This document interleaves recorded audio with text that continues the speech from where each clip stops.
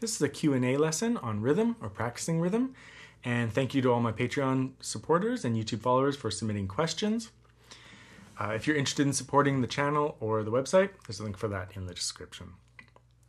So we have two specific questions today, and then a number of questions that I'm kind of paraphrasing, taking a number of similar questions and paraphrasing into three shorter questions. And I've been putting out all these videos for my 60 rhythm exercises from my Volume 2 method book. So some of these are kind of follow-up questions to those videos. So the first question is by Brian, and his question is, your suggestion regarding 3/8 time is that there should be one strong beat per measure. Does this hold if the measure begins with 16th notes versus 8th notes? How should the second 16th note be played? So what he's referring to is that I've been teaching time signatures, and when you have a time signature, there's a rhythmic hierarchy. So for example, in 3/8 time, the hierarchy is strong, weak, weak, strong, weak, weak, 1, 2, 3, 1, 2, 3. So that is the hierarchy of the time signature.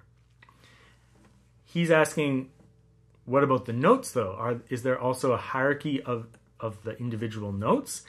And how do we do both? And so what I'll first say is that yes, there can be multiple hierarchies working at the same time. The hierarchy of the time signature, that 1, 2, 3, strong, weak, weak. There might also be a hierarchy in the actual rhythms. If you're playing 16th notes, it might be ta-ta-ta-ta-ta-ta-ta, or like strong, weak, medium, strong, weak within a 16th notes. So like the hierarchy of the time signature, the hierarchy of the notes, the rhythmic notes. And then there might also be a hierarchy of the style that you're playing, the musical style. Some musical styles have accents on offbeats, or on, some styles of music will have a strong accent on the second beat of a measure. So yes, we can have all of these different hierarchies at the same time, and it's your job as the performer to bring those all together and to simplify them, most of the time to simplify them for the listener and for yourself. So on the one hand, my answer is yes, it can be very complicated, many hierarchies. But on the other hand, a lot of music you really just feel quite naturally, and you don't think it. So you don't want to overthink. You don't want to overthink any of this. So let me get into this. So almost all of the time with 3/8 time, for example, I will feel the time signature. I will feel strong, weak, weak, strong, weak, weak. I'll feel that gravity towards the first beat with my body.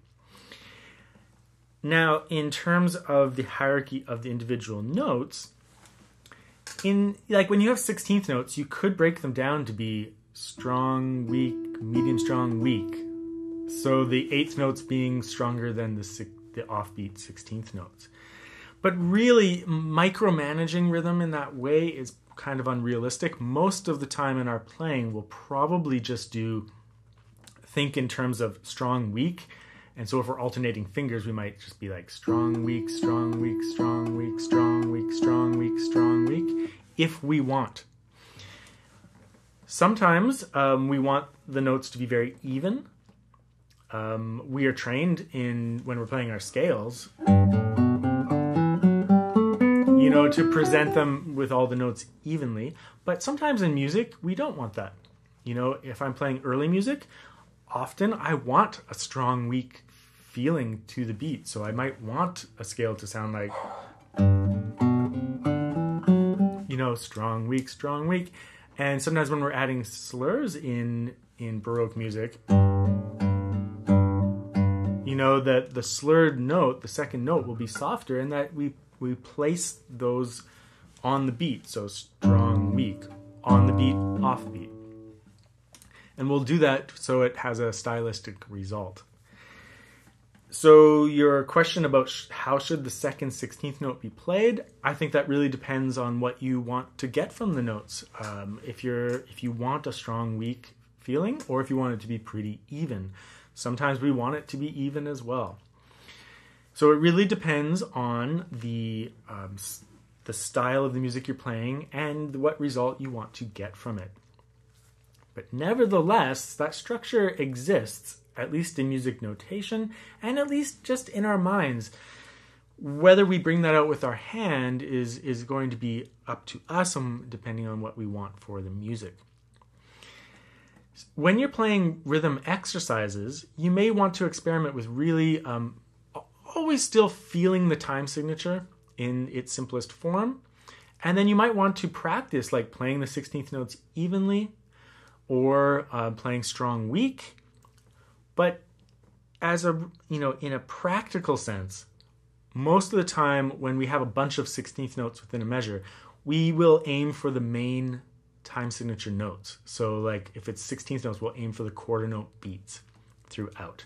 And we won't worry too much about what happens with the 16th notes unless we want there to be one way or the other. If we want it to be strong, weak within the 16th notes or just even. But we will end up aiming more for the quarter note beats, and that might equalize the quarter note beats more, and that's okay. It really all depends. I would say the majority of times when I'm listening to someone play music and it's like a masterclass situation, I will often try to get them to just simplify the sound of the piece so that I can hear the time signature. Because when people are, it depends on the music, but when people are performing, they might be doing all sorts of crazy things with their fingers.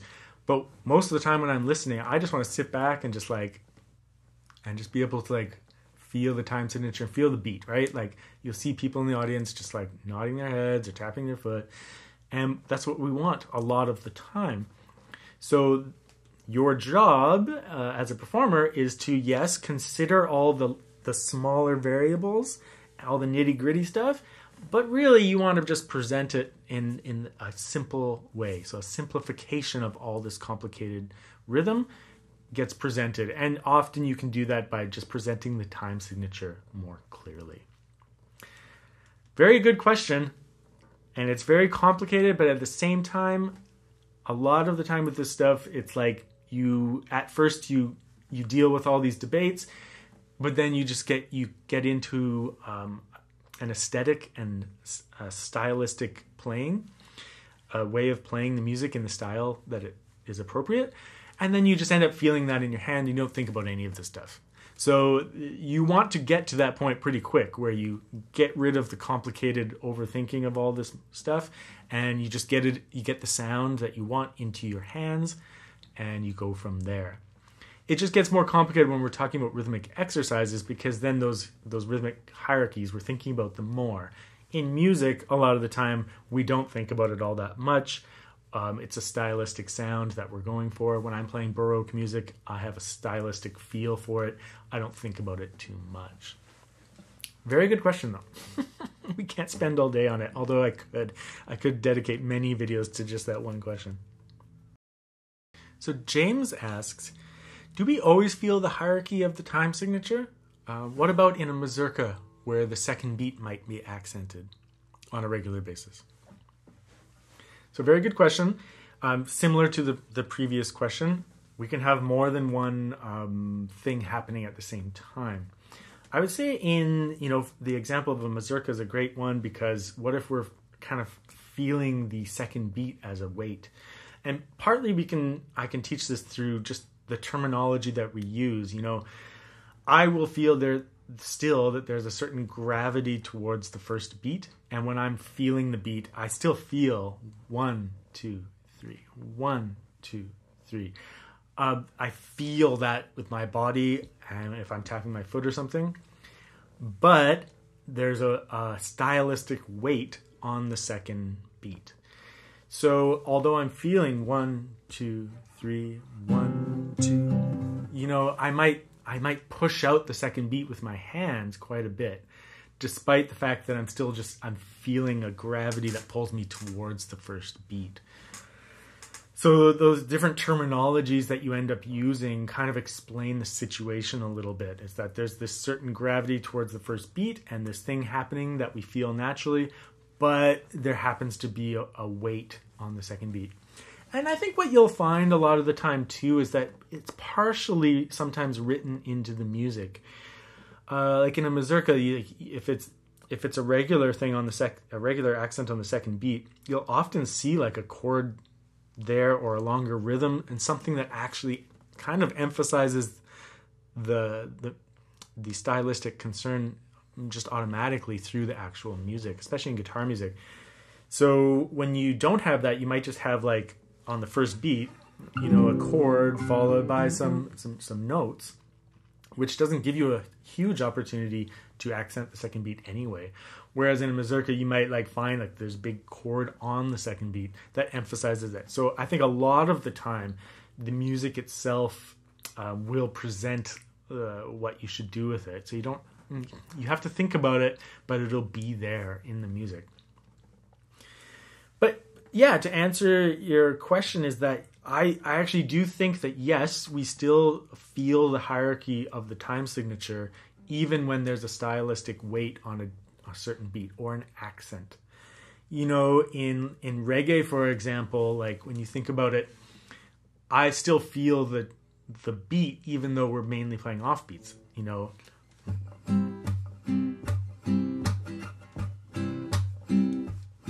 I'm still feeling the beat, but I'm only playing off beats. And so those two things can exist at the same time, that I'm feeling one thing but playing a different thing. I think in terms of like the mazurka, you actually do feel the second beat with your body quite a bit. But that doesn't mean that the hierarchy of the time signature disappears in any way. So like the previous question, there's this duality and something that you could say is very complicated, but in reality, you really just feel the time signature, and then you play it with a stylistic weight on certain beats, and there's no problem there. There's no conflict. It actually it works together and complements itself, because in that particular case, the time signature keeps giving us momentum forward towards the first beat, but that second beat makes it a stylized dance.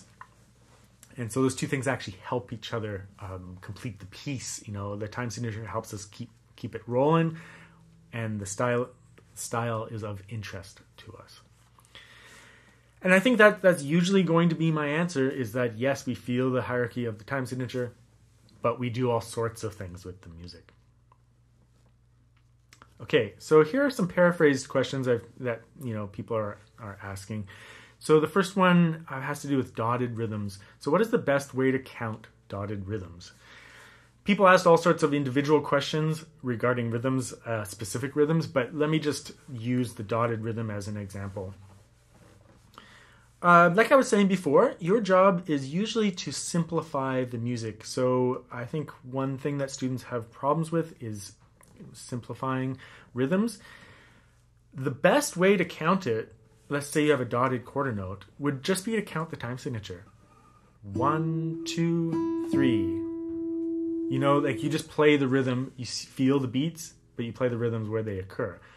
1, 2, 3. So I feel the second beat, but I play that eighth note on the and of 2. You could count it with counting the eighth notes. 1 and 2 and 3 and. But really, usually that's a very complicated way of counting it. It's good to do. It's good to do on occasion to check your rhythm. That clarifies what the rhythm is. 1 and 2 and 3 tells you exactly where that rhythm occurs, but it's not really the feel of the music usually. Usually it's just like 1, 2, 3, 1, 2, 3. That's the feeling of the music. It's much more natural, simplifies it instead of 1 and 2 and 3. And that's very like so many beats, and it overcomplicates it. So the best way to count rhythms is often to just count the actual time signature. Same thing if you have 16th notes, right? 1, 2, 3. You just play the 16th notes. And I think what you'll find is that as you get more of a foundation and more advanced with your rhythm, you'll know what rhythms feel like, and you'll be able to just play them. You won't have to think too much. You'll just want to kind of feel the beat and then play whatever rhythm comes up, because you'll just know the rhythms. You'll know how they feel. They're part of your muscle memory.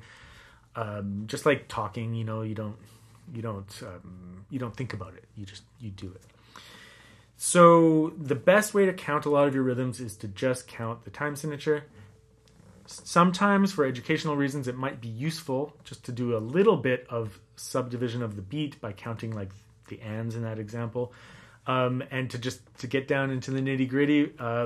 But the majority of the time, you really just want to feel that time signature and play it. Tap your foot and play the rhythms. That is really the best and most natural way, because really, like I said before, your job is usually to simplify the complicated aspects of a piece and present something simple. That's why when we listen to pros play something really complicated, it can sound so beautiful and simple, but if we're looking at the score, we're like, oh, wow, like they're doing so much, but they're presenting something very simple to us. And that's your job with rhythm as well, is that you might get all wrapped up and overthink a lot of your rhythms, and you might want to like check it carefully in certain ways, but in the end, you want to present something very simple. Another question people had is about changing the feel of the rhythmic hierarchy in a time signature. Some people were saying that they've noticed that in 4/4 time, sometimes I simplify that to just cut time, to 2 beats per measure. Or in 6/8 time, we don't necessarily feel every eighth note. We simplify it to 2 beats per measure there as well. My answer to that is that yes, often, like actually quite often with 4/4 time, I will simplify it to cut time. So instead of 1, 2, 3, 4, I'll just feel 1, 3, 1, 3. I'll feel just those 2 main beats out of the 4, because it simplifies the feel of the music, especially at faster tempos. The more we do this, 1, 2, 3, 4, 1, 2, 3, 4, the more the music sounds like that, which might be desirable sometimes, but a lot of the time I actually want to simplify it and get away from 1, 2, 3, 4 and just feel 1, 2, ta ta ta ta ta ta ta ta, rather than ta ta ta ta ta ta ta ta. So yes, the rhythmic hierarchy is there in 4/4 time, but we can simplify it to the stronger beats. In 4/4 time, we have strong, weak, medium, strong, weak. So we're just ending up feeling the stronger beats mainly. Same thing, we do it all the time with 6/8 time, right? We often do not count 6/8. 1, 2, 3, 4, 5, 6. We often count it 1, 2. Ta ta ta ta ta ta ta ta ta ta ta ta. When you see conductors conduct 6/8 time, they'll often just do 2 beats with their hand. 1, 2, 3, 4, 5, 6. 1, 2, 3, 4, 5, 6. And they won't even be counting like that. They'll just be literally going like here, here, here, here. And then you just play it. Ta ta ta ta ta ta ta. Ta ta ta ta ta ta. But my head is just feeling those main beats. So yes, sometimes we do change the hierarchy. We don't actually, we don't change the hierarchy. We just emphasize the simplest version of it. That's actually the best way to describe it, is we push out the simplest version of the time signature for simplification, and sometimes it just creates a much less cluttered musical delivery on a phrase or the notes. The next question is, a lot of people ask about this, is it okay to always tap my foot while playing? I'm going to say in general, yes. But as with any habit that you might have, you might want to occasionally play without tapping your foot, just to make sure that you can. I think tapping your foot to the beat, to the time signature, while you play is an excellent thing to be able to do. In fact, I make a point of most of the time when I'm playing pieces to be able to do that, because it means that I'm feeling the time signature while playing the various rhythms. So it's a really great body connection to the beat while you do all this playing. So I really encourage that, and it's something I really get students to do.